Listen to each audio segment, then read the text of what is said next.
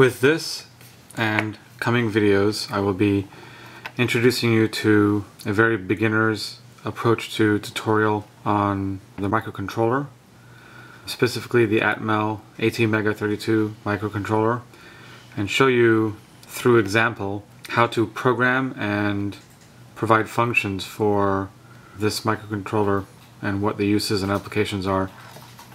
For microcontrollers in general, they're all over the place. You'll find them in microwaves, automobiles, televisions. Pretty much any appliance that you have in your home uses microcontrollers to control and sense the surrounding electronics to provide either display, sensing the environment like temperature or tilt from, say, an accelerometer, sensing light, sensing angular velocity from gyros, sensing sound and various other things, and also controlling things through power such as LEDs, displays, small displays. To give you a basic understanding of the actual microcontroller, this microcontroller is almost like a computer in itself. It is able to run through a set of instructions that you give it in the form of a program.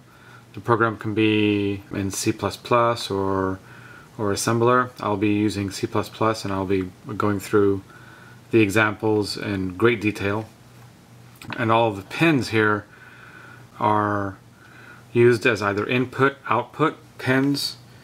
You power it through either battery power or some other type of 5-volt power. To give you a rundown of all of the pins, this is the left-hand side of the chip.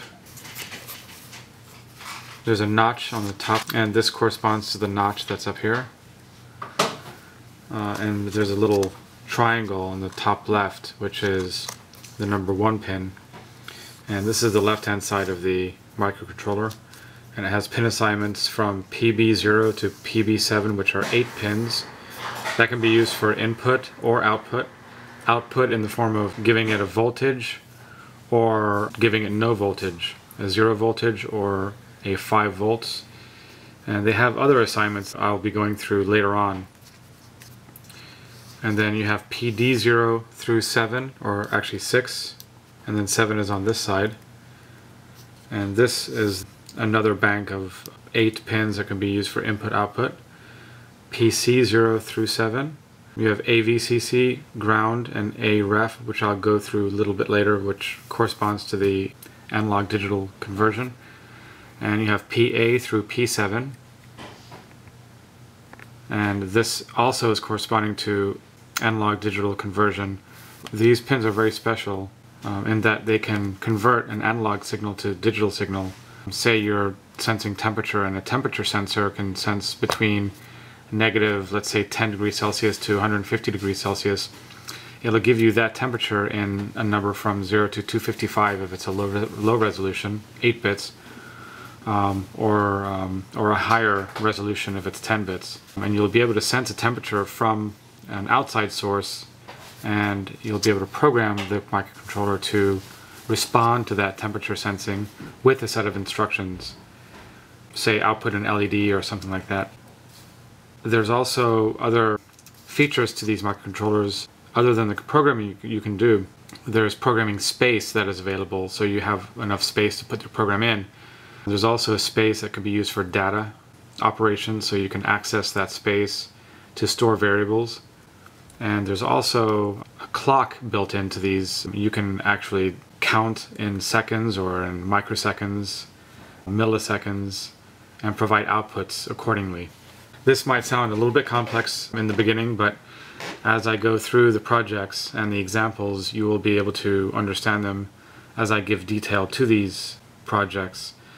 It would be difficult to give you all of the information about a microcontroller in one introduction, but through the examples I hope that you will be able to learn a great deal about the microcontroller and how it works.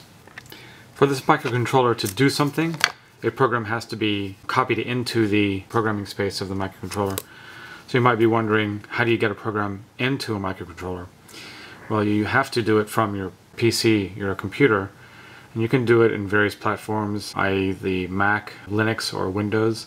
I'll be showing it to you in the Windows form. which is called WinAVR for the AVR microcontrollers. And that provides a development platform that enables you to program in C++, which is a relatively easy language to use and learn. I will go through line by line and show you exactly how it works and what is happening. Programming with microcontrollers is a little bit different from programming with computers these days. These are sort of event-driven. It can be step-by-step driven, but in a lot of scenarios that you'll want to respond to an event that occurs to this microcontroller. Say every 10 seconds you'll want it to alert you, and you can actually make something happen every 10 seconds in this microcontroller.